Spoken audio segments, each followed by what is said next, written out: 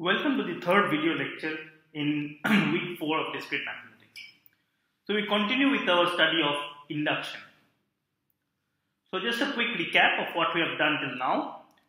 We have been studying various proof techniques for proving a statement like A implies B. We have seen some tricks about how to split a problem into smaller problems, or how removing some redundant assumptions can be helpful, or how sometimes proving something harder can actually be easier. We also looked at some of the proof techniques, namely we looked at the direct proof technique where you work with A and prove B.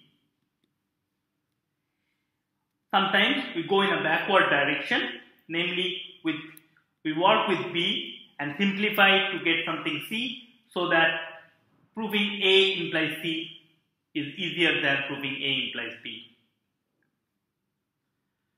We also saw the case study where we can split the assumptions into an order of a finite number of them, and that in turn helps us to split the problem into AND of a finite number of subproblems. Namely, if A is equals to C or D, then A implies B is same as C implies B and D implies B. We also saw two ways of looking at the problem in different ways, namely proof by contradiction and proof by contrapositiveness. In one case, instead of proving A implies B, we end up proving that not B and A is false, and in the other case, we prove not B implies not A.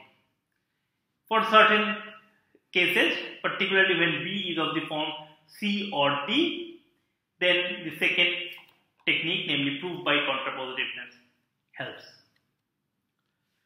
We also saw how one can disprove a statement, particularly if a statement is of the form for all x, Ax implies Bx. One can disprove it by demonstrating x for which Ax holds but Bx doesn't hold. And this is what we call as proof by counterexample. So these are the proof techniques that are there. And we also looked at another one, which is the topic of this week, namely induction. So just in the case of the case studies where we can split up the assumptions into finite number of cases, here the assumption can be split up into an infinite number of cases. And that in turn helps to split up the problem into an infinite number of cases and AND of all of them. So the problem of A implies B can be split up into AND of infinitely many problems or subproblems. The subproblems are indexed by some parameter of the input. So the statement A implies B gets written as P1 and P2 and dot dot till infinity. So this is the AND of an infinite number of problems. We have seen how to split up some of the problems into this infinite number of subproblems naturally. In particular, we saw how to split up the sum of first n integers as n into n plus 1 by 2. This can be done by, instead of proving directly that for all n this is true, let's first define for pk to be the problem which says that prove that 1 to k, sum of 1 to k is k into 1 k plus 1 by 2, and then the problem can be stated as for all k prove that the statement pk is true. Similarly, for the case problem of 11 divides 23 power n minus 1, one can write it as AND of pk, where pk is 11 divides 23 power k minus 1. Then thirdly, we looked at the AMGM inequality. Again, the same statement holds, where if we define Pk as sum of the average, the arithmetic mean of k of real numbers is greater than the geometric mean of the k real numbers, and you want to prove that for all k, the Pk is true. Now this is the way of splitting the problem into infinitely many number of sub-problems. Now how do we go about proving it? So the main idea is, of course, that we first of all cannot end up proving all the sub-problems because there are infinitely many. But the idea is that we can first prove P1 is true, then we can prove that if for some k greater than or equal to 1, Pk is true, then we can prove that Pk plus 1 is true. And this will in turn help us to prove Pn is true for all n. The idea again is that if here is a real line, and this says that the first one says that okay, P1 is true. The second statement says that okay, since 1 is true, therefore 2 is true. Since 2 is true, therefore 3 is true, and so on. So thus I end up proving this Pi for all the natural numbers. So in other words, this step would help us to finish or cover all the possible Pi, assuming that we manage to make a start, which is in this case, P1 is true. Right? But again, the fact that this whole thing do work, and this is no major fallacy involved in this whole process, is guaranteed by what is known as the principle of mathematical induction. It's an axiom in math, which says that indeed this kind of approach works. Thus, to prove a statement of this form, there are three parts to it. So to prove that for all k greater than or equal to 1, proving that Pk is true, first of all there is a base case where you prove P1 is true. Then second is the induction hypothesis, where you prove that Pk is true, or you assume that Pk is true for some k greater than or equal to 1. And finally, assuming the induction hypothesis, you prove Pk plus 1 is true. Now we saw a couple of examples, last couple of videos on how to use this particular mathematical induction to solve problems. Now let's see there are different versions of mathematical induction. There are quite a number of different versions of mathematical induction, and let's look at the second different version.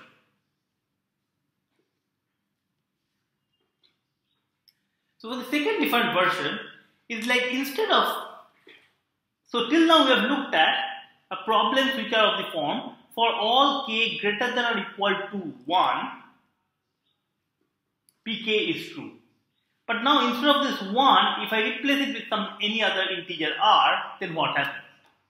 So if Pk is for k greater than or equal to r, if I ask Pk is true, then how do you solve it?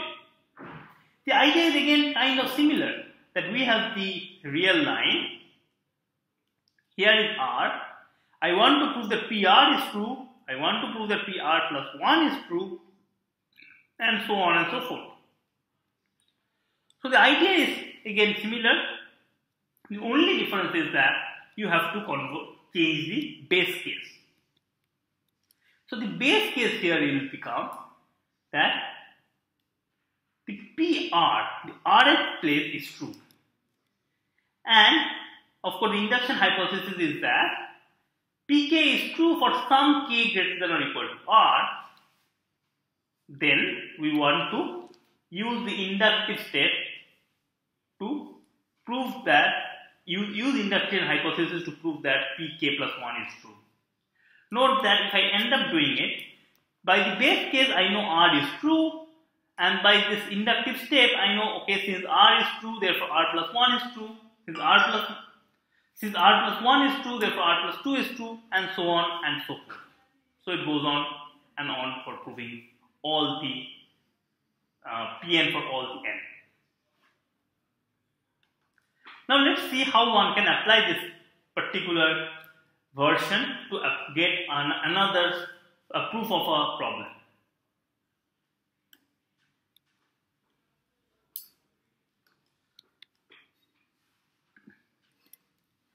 So consider this problem. For all n greater than or equal to 5, 2 power n is greater than n square. Now, if I just go back one slide, you can realize that this problem fits very much in this framework, where for all k greater than r, instead of that, we have for all n greater than or equal to 5, 2 power n is greater than n square. So first of all, how do you split it up? What are the PIs? Of course, the PIs are the form pk is it that proves that 2 power k is greater than k square. And the problem is restated as for all k greater than 5, pk is true. Now we will apply the mathematical induction, the version 2 of that, for obtaining the proof of this.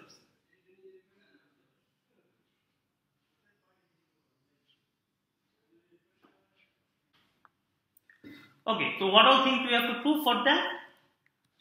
So first of all, we have to prove the base case, namely P5 is true. We have the induction hypothesis, which says that for all k or for some k, pk is true, and then using that, assuming pk is true, prove that pk plus 1 is true. Once you get it in this form, it should be a standard straightforward proof from now on. So let's just put everything in perspective by plugging in what are the statements of pk, p plus 1 and p5. So the base case is to prove 2 power 5 is greater than 5 square. Induction hypothesis, for some, of course we'll let for some k, 2 power k is greater than k square. And then inductive step, assuming 2 power k is greater than k square, prove that 2 power k plus 1 is greater than k plus 1 whole square. Now to start with the base case, how do we prove the base case? Okay, this is kind of a standard easy thing to verify, that 2 power 5 is 32, which is greater than 25, which is equals to 5 square. Hence the base case is true. The induction hypothesis says that for some k, let for some k, 2 power k is bigger than k square. Now assuming this one, we have to go ahead and prove the inductive step. So we have to prove that 2 power k plus 2 is bigger than k plus 1 whole square. In other words, this 2 power k plus 1 is equal to 2 times 2 power k. Now this 2 power k is of course greater than k square by the induction hypothesis. So by induction hypothesis, sorry, this should be 2 power k. 2 power k is bigger than k square. So 2 power k plus 1 is bigger than 2 times k square.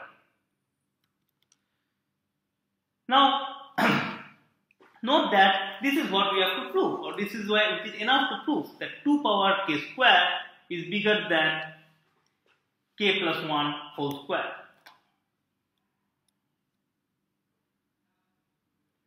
Now why is this one true? I leave it to you guys to check why this is true. You have to apply one of these techniques that we have learned so far in the last couple of weeks and prove that for any k, 2 power k square is greater than k plus 1 whole square.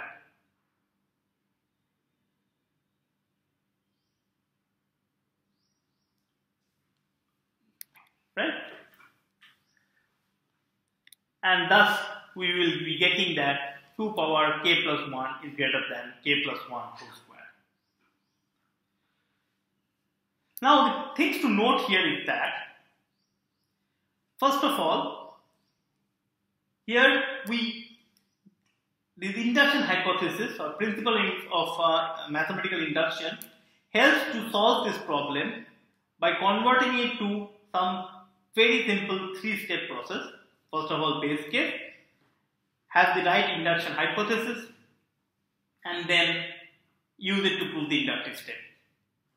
Proving the inductive step is many times quite simple, straightforward proof, for which one of the standard proof techniques, namely direct proofs or proof by contradiction or case studies, will work.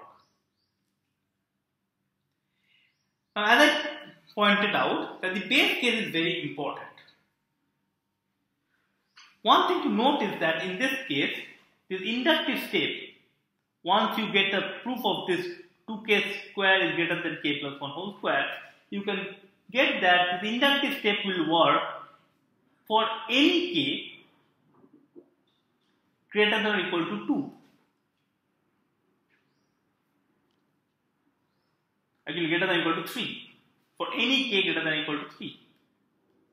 This is true. But the base case will not be true for k equals to 3. So 2 power 3 is not bigger than 3 square. 2 power 3 is 8, which is not bigger than 9.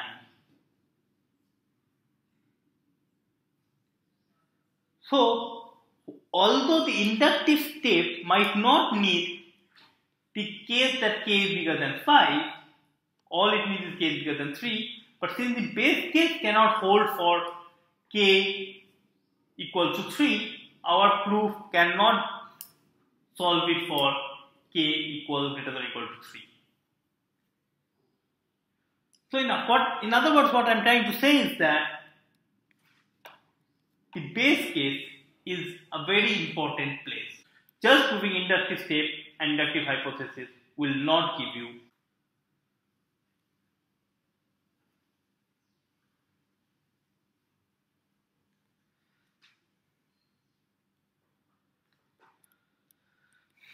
So with this, we come to the end of this video lecture. We have proved that for n greater than or equal to 5, 2 power k is greater than k square.